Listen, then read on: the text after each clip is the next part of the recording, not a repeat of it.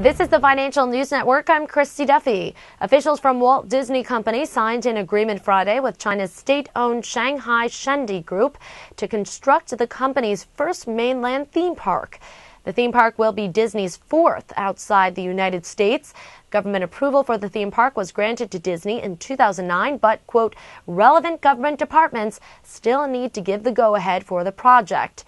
The venture will reportedly have a price tag of 25 billion yuan or $3.8 billion US dollars and will include a Magic Kingdom theme.